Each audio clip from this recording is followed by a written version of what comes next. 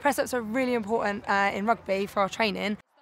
To practice getting off the floor, practice handoffs, like upper body strength's a really important part. So if Kat goes down, you've got a nice straight back, switching the core on, and if she takes it down, keeping that neck nice and long, up and down.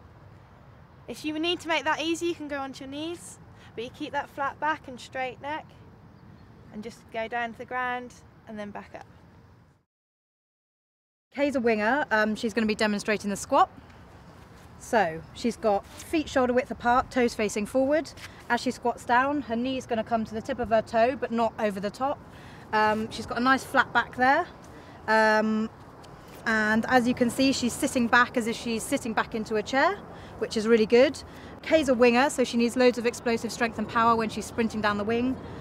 Also really good for lower limb strength as well. Kay can get low in the tackle when she's faced with opposition. So good exercise for Kay.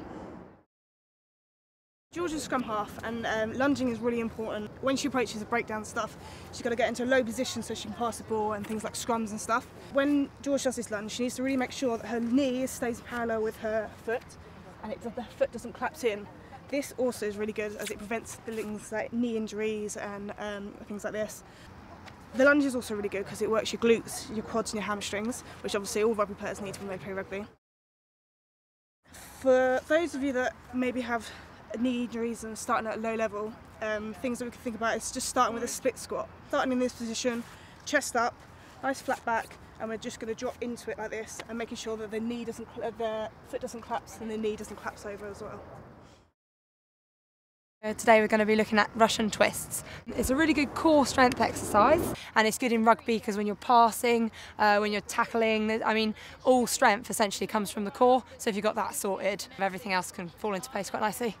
Okay, so to start, we're just going to take her feet off the floor, core on, making sure her back is nice and flat in that position there, and she's just going to tap the ball slowly to start with, side to side.